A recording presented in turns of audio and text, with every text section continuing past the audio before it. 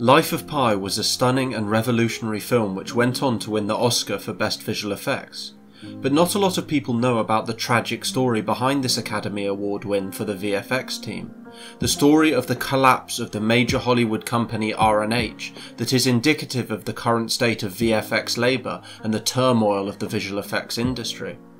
To tell this story, I will be using the article The Globalization of Visual Effects Labour by Michael Curtin and John Vanderhoof, which I will link in the video description. Let's get into it.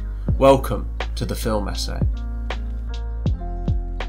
Let's get a bit of background. Digital visual effects now comprise 1/3 of total production spending on major feature film releases. Yet despite this, the VFX industry is characterised by layoffs and bankruptcies. As one famous Hollywood producer notoriously said, "If I don't put at least one VFX company out of business when producing a film, I'm not doing my job." Life of Pi reportedly cost $70 million to make and was a worldwide commercial success, with a profit of $610 million.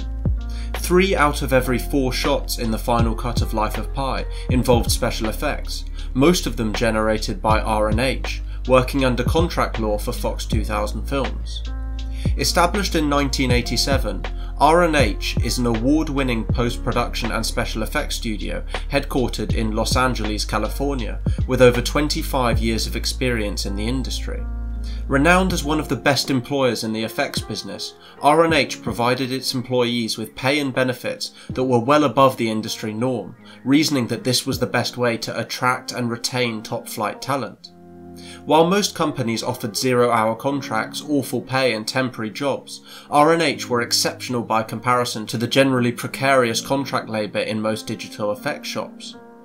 These demanding and uncertain conditions did little, however, to discourage the swelling ranks of VFX workers.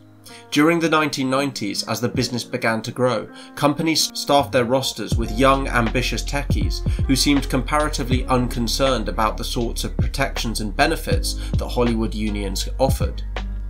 The studio contract system means that although major firms are financed and distributed by major studios, the actual production of each film is conducted by hundreds of employees.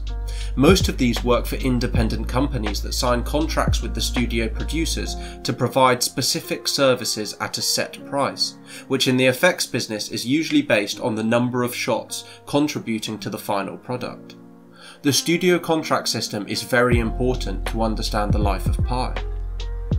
VFX shops in New Zealand and India boomed, while US and UK VFX companies could not compete with cheap prices and uncertain working hours. Like all independent film and television companies, R&H tried to strike a balance between creative excellence and cost containment, but it was required to do so in a business with very thin profit margins, ranging between 3 and 5%.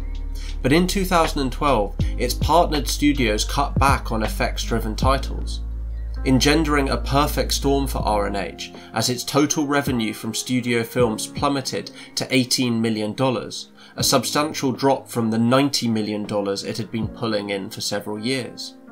Lacking a nest egg from profit participation on successful films of the past, the company ran out of operating cash on the eve of its Academy Award for the Life of Pi.